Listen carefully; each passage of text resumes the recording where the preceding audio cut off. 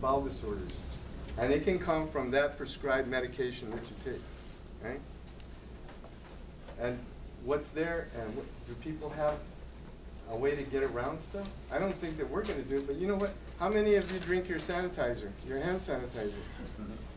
Well, guess what? Put salt on it, the alcohol rises to the top, and then you drink that.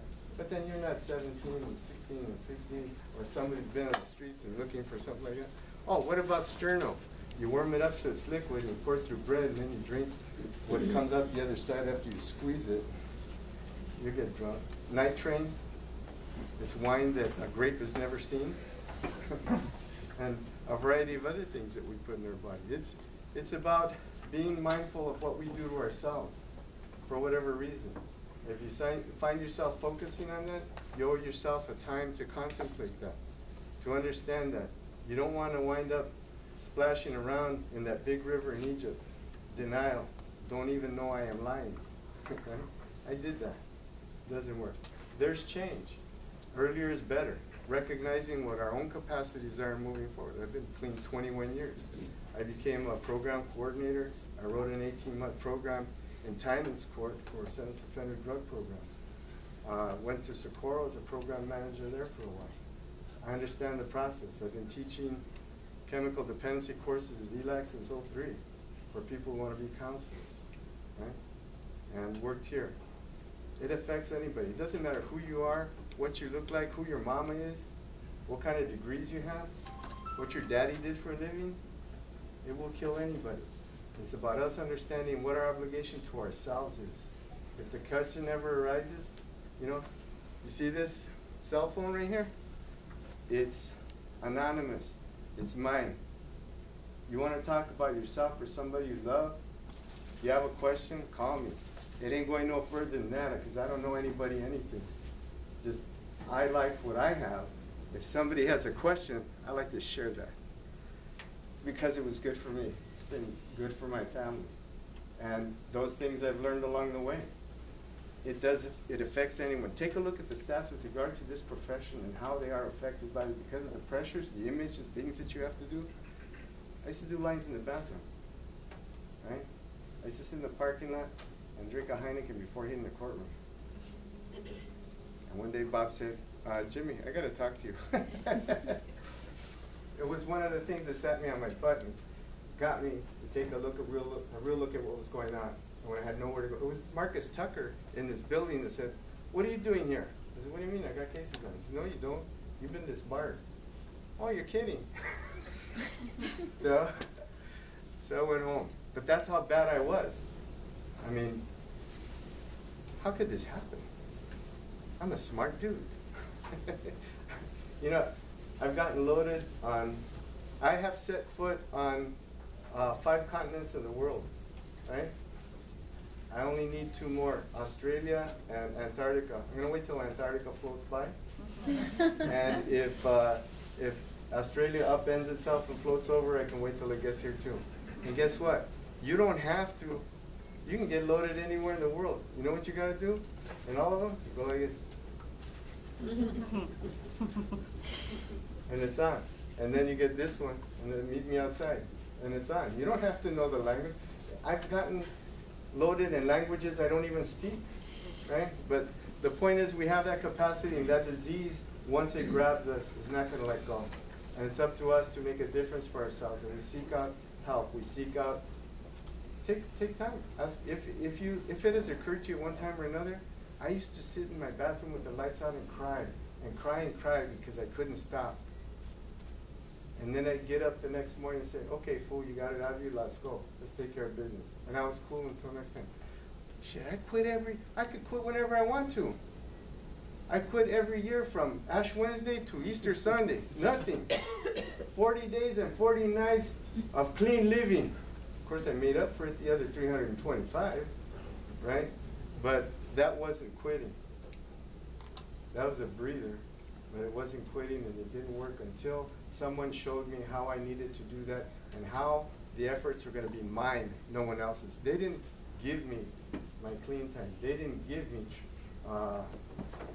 recovery. They showed me how I could recover. And I had to learn how to make decisions for myself again. And that's exactly what happens in those contexts. And I keep doing that. My life has changed. I make decisions. I don't run from anything. Right? I stand my ground. I have the drug addiction, remember PTSD? All of that was my self-medication of those things that I went through on June 6, 1969 in Vietnam. That's what it was all about. And it wasn't till the last 3 years that I began going through psychotherapeutic interventions. You know, this is another organ of the body that requires attention sometimes. And if you have difficulty, you need to talk to somebody about that. There's no weakness in understanding that we have a body that works in all its aspects. It's about dealing with those issues. The physical ones, the psychological and emotional ones, and seeking help and reaching out. And that's what I did. And so I've been at PTSD counseling for the last 3 years. I sit in a room with guys that were boots on the ground at the same time I was. And it changes you. I had a lot of friendships, but everybody was this far away. Right? Everybody was this far away. I didn't want to be vulnerable. I'd do anything in the world for you because I had the capacity to do that. I couldn't do anything for myself, and I wasn't going to let you do anything for me because I was not weak, and I was not going to die. How weird. But that was the translation. And so we need to treat those sort of things, not just the symptom, which was the drug abuse, but the underlying psychological and emotional difficulties that I had to come to face with professionals that could help me with that. And it's about reaching out for help. And that's what I'm going to do. Have I talked too much? Oh, no. So, you know, that's where we go with this sort of stuff. And there's more and more coming out. I like this one. Oh, if those of you that want to stop smoking cigarettes, they have Chantix. Take it. But if you feel like killing yourself or someone else, please call your doctor.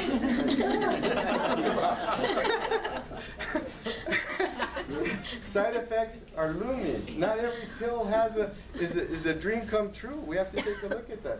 How many? Oh, do you get the Sunday newspaper still? No? The parade section where it has some medication that's there. You turn the page and little tiny writing, all the side effects, negative implications, and all of that stuff that's on there. My God, why bother taking it? I use methylatum, Aleve, and that's it, and vitamins. I take one medication for my stomach wounds, and that's it. And that's it. I have high cholesterol. Sometimes it's like this. So, but as a point, I go to doctors, I go see people, I stay in touch with what I do. I have, I'm close to what I need, where the way has been shown for me to stay clean. You know, I don't do it by myself. When the lights go out, yes, I'm the one that's responsible, right? I'm the one that's there. I make decisions, and my actions are my own. What I've learned to do is do the right thing because it's the right thing to do, even when nobody's looking. And getting away with it don't count. And that's what I have to live by. And that's what I do for myself. And that's it. But I've learned those things. I've been given a chance to grow. My little brother, he stopped using heroin and alcohol at age 39. He's dead. I like my way better. Right? It doesn't care. He didn't hear what I heard, and he couldn't do what I did. And that's unfortunate. Well, we can't pick and choose with regard to who's going to get it, who isn't, but I take care of me. And I serve, I don't show people, I don't help people do it. I'm number one, try to be an example to myself that holds me accountable. And the other was, I have a resource.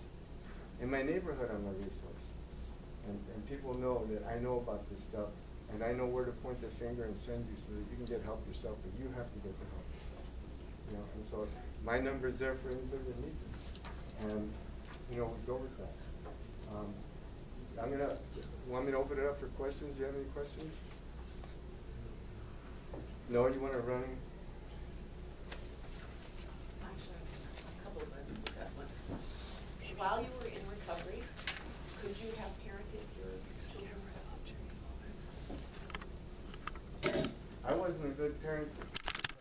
I had to deal with my own issues before I could become a parent. Today, I'm the father. I am who I'm supposed to be in terms of being a father. I'm the mother I always really wanted, the dad I never had, and those things have come afterwards once I settled with the issue that was an obstacle to me leading a life. Right?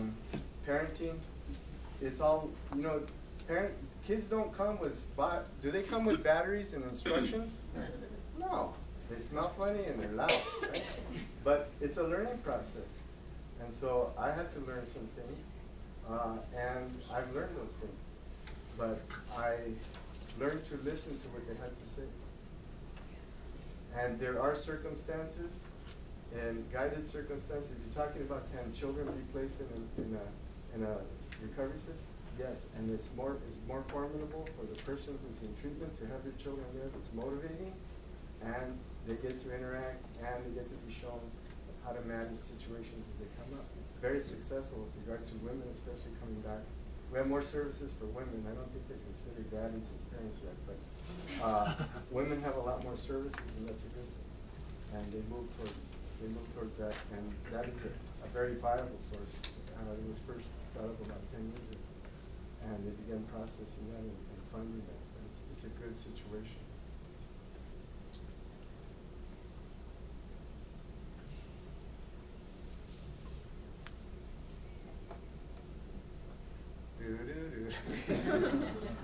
I've gone back to watching Jeopardy and Wheel of Fortune, and killer movie show. Everything else is like too much good. There's stuff to learn. Just so you know, how long did it take you to prepare for the bar? And don't say a few months, because you probably did about 3 or 4 years of school before that, right? I took a run at the bar not too long ago, but it's been 30 years. It's a lot to learn. So what I'm trying to do is get a scholarship to go back to law school. No, and I'm okay with where I am. I know that that's going to be a venture and an effort that's going to take more than I was able to put through, but I wanted to see what it was like, and I did that a few years ago. I think I'm as effective in my life as I ever was when I was practicing. And too bad that happened, but so good it did happen, because my life has changed and I'm different. So I'm cool with it. And I stayed that way. I'm all right. And I love dark chocolate. I got some Haagen-Dazs dark chocolate ice cream bars with pomegranate inside. Stay away from my market. I have different other things that I do, and I enjoy stuff. I enjoy being alive. I enjoy being with my children, with my grandchildren. I'm going to my grandson's graduation. Now, my mother and father were in World War II. I was in Vietnam. My son was in Iraq. And my grandson wants to join the service and go into law enforcement later on. I don't want him to be boots on the ground. But after 4 generations before him, how do I say no? I can't. He's going to do what he's going to do, make the decision, and I will support him. And we'll see what we get out of it. Like reading lessons. My son got orders for Iraq. I said, you stay here, I'll go forward. Yeah, good enough. I was too old. And, you know, it's the middle granddaughter's going to start high school. She plays baseball in Chino. And the baby says, how come I'm not graduating? You'll have your day. She's 8. She's good around. She's the pushy one, right? But I'm a part of their lives. You know? And whereas it wasn't like before. I'm not always at the office. And they don't have to drive me home. When they're not even old enough to, they look like lowriders, they were so small. Well, just my son, but you know, I'm glad they were able to make decisions. After I was 10 years clean, they said to me, Dad, because every year they give me a cake, an impact, and we go to dinner afterwards, and they said, you know what? If you tell us you're sorry one more time, we're going to beat you up. Well, what has happened is it was a significant change in my life, right? I talk about this stuff, but I hold myself accountable for the things that I do. And my life has changed. They recognize it. I'm not that person. They don't even remember who that was like. They know it wasn't good, but they know it hasn't been that way for the last 20 years. And for most of their life, they're adult lives now. So, you know, I'm glad for that. There are resources for us. And do we have to meet challenges sometimes? Yeah, we do. And if you need help, call me. Stop me. Talk to me for yourself or someone else. That's your clients that have to get an action request. That's what it's been like for me.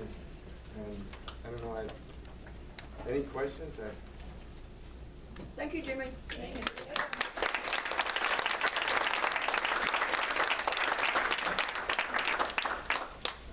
Don't forget to sign in, the evaluations.